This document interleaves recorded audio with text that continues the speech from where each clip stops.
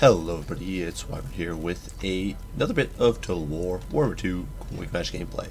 This time around we are on Excavation Site, playing as the Tomb Kings against the Vampire Counts. And this was a match that was requested, and this used to be a match that was very favorable to the Tomb Kings, and that's putting it probably mildly. Between the ludicrous power of Hydro Titans, Necro Sphinxes, War Sphinxes, healing from Necrotechs and healing from Arkan, Vampire Counts basically stood no chance, and yeah, you'd be basically screwed if you got put up against the Tomb Kings. It was, in my opinion, legitimately an unwinnable matchup as long as the Tomb King player was decent. That said, with the changes, the huge buffs to make the Blood Knights, the fact that the Terrorgeists stayed the same, while literally, or basically the same, while literally every other single model entity got massive nerfs in the Resurgent patch, those few facts have kind of, and the fact that Arkan's lost his healing, have kind of, those facts have come together, coalesced to make this matchup a lot tougher, and it's a little more of a fair match now. I'd say it's probably about even. But regardless, from my build here, I actually kind of gone back to the roots of how to beat Vampire Counts with a lot of single monsters. Now I got 2 Hydro Titans here, as well as the Sphinx of Usef. They're backed by double Necrotechs. Only one of which has all the abilities. The plan is, of course, to stay together. One of them does have simply the Restore. The other has Restore. He's got his trying to find him here.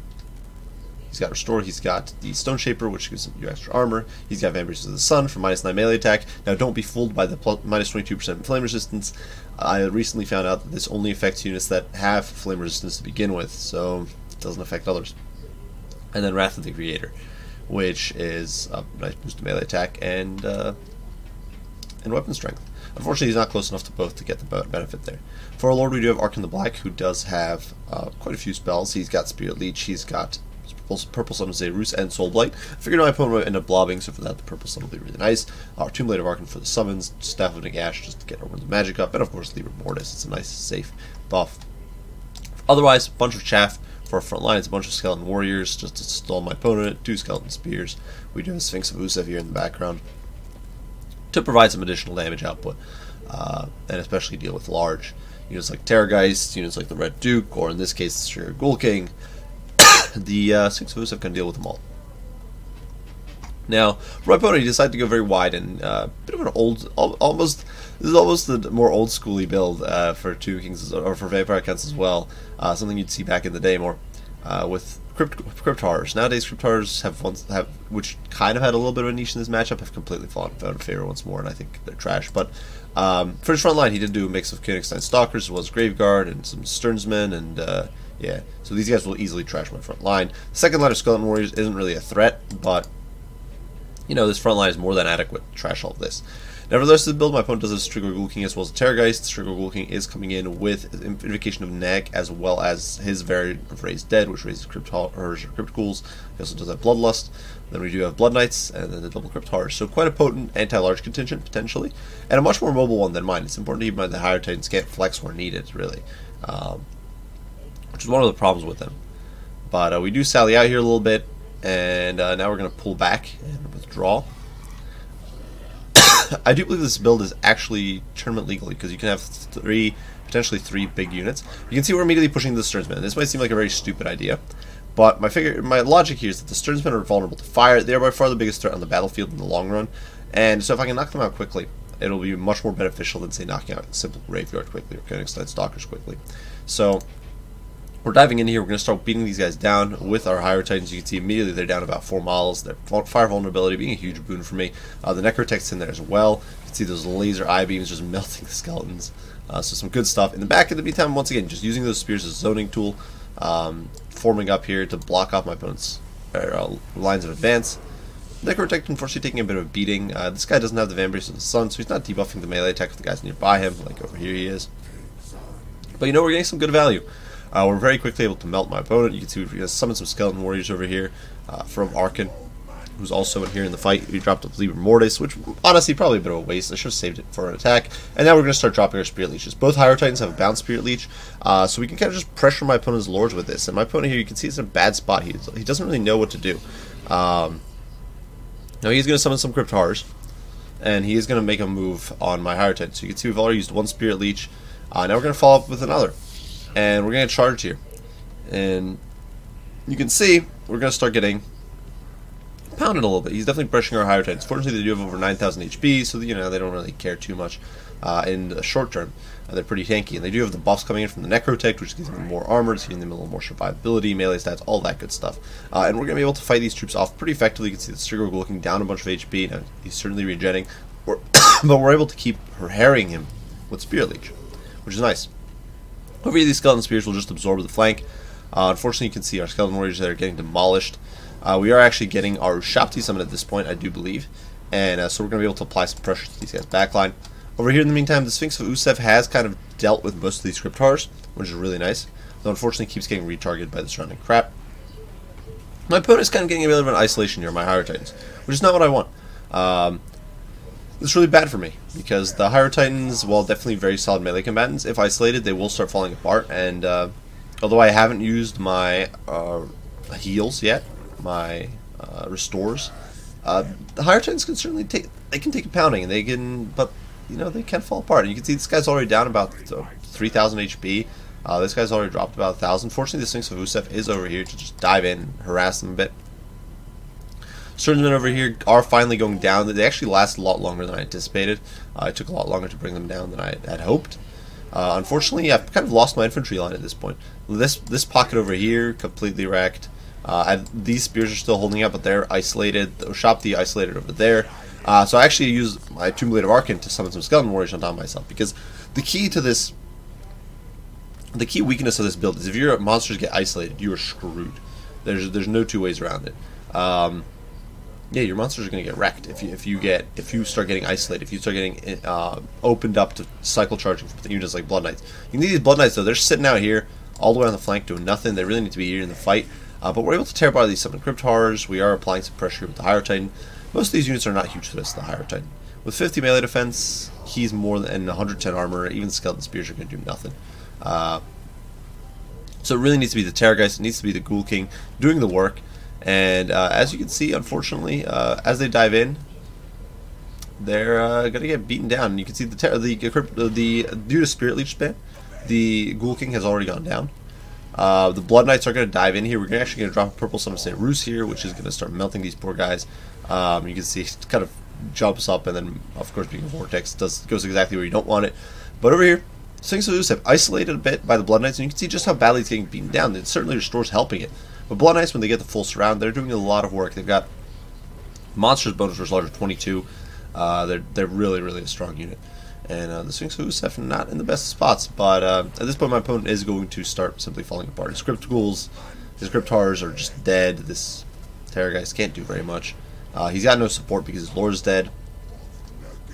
And the Monster Squad just stands strong at the end there, as my opponent doesn't decide to GG out. So, if you're looking for ways to beat Vampire Counts, this would be my recommended method of doing it. Fighting them in I'll try to kind of summarize why. Fighting them in the infantry fight is not going to happen. Graveguard, although Tomb Guard is pretty solid, honestly, in melee, they're actually a very respectable unit. Without some serious magical support, with Soul Blight or something along that matter, they're not going to be able to take on the Graveguard. They're going to simply lose. There's no way you're going to win that fight. So, because Graveguard just has good armor, so Graveguard will hold and slug it out with you pretty efficiently.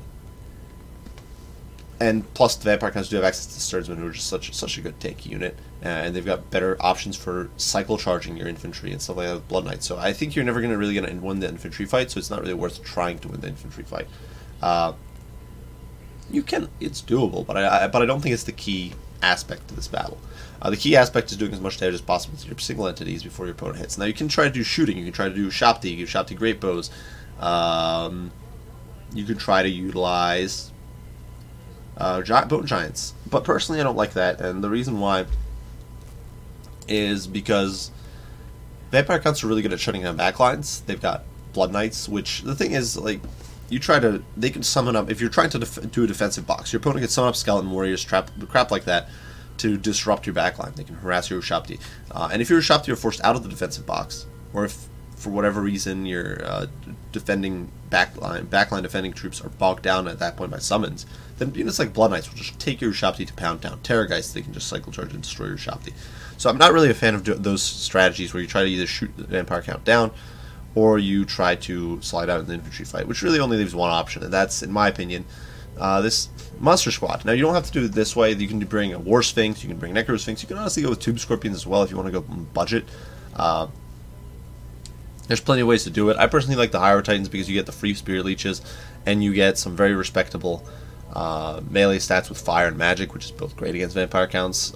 Sphinx of Usef is another favorite of mine. This is about half your army wrapped up in just these guys, but I think it's a very solid staying power. I wouldn't say it's a guaranteed win. If you're a vampire count player and you're thinking, oh my goodness, this is ridiculous, this is OP, honestly, there's plenty of ways to beat this.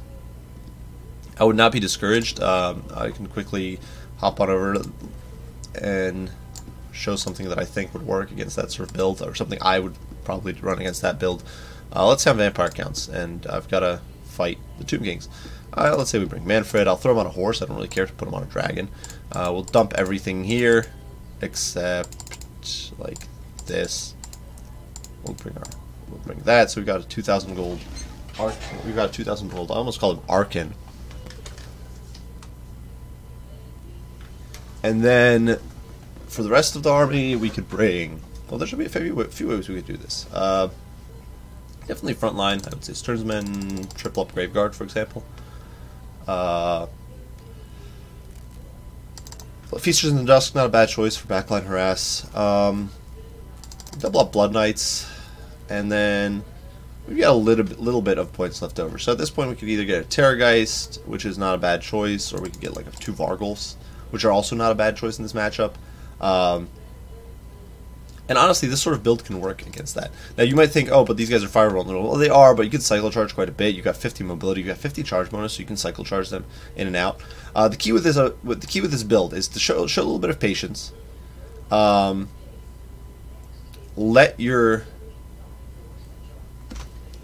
a little bit of patience. Take your time. Win the frontline fight. Get those monsters isolated, and then beat them down with cycle charging, beat them down with monsters, bog them down with summons. There's so many ways you can do this.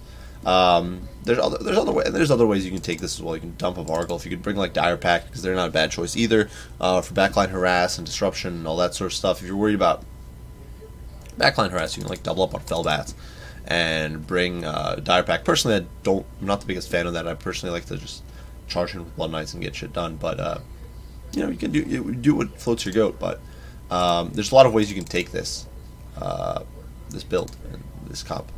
I wouldn't really bother with dragons just because there's a lot of ways you can easily get, let's say, beaten down by Tomb Kings and shot down. I personally prefer horse. It's just cheaper and just about as efficient. But yeah, with this sort of build, you can spam Spirit Leeches on important targets. You can cycle charge with your Blood Knights.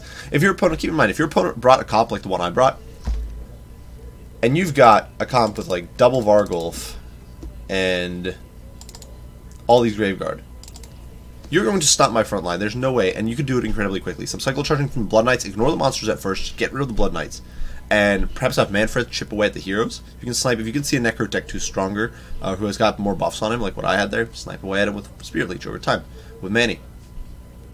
And slowly but surely you can just chip away at him. And I think this is the sort of build you'd want, in my opinion. But yeah, otherwise you can do Terrorgeist. There's a whole bunch of stuff, but this would be an example build of mine. So I do hope you guys found this build helpful. I know it was requested, and so I wanted to kind of show you guys some tips and tricks on the matchup. Hopefully from both sides a little bit.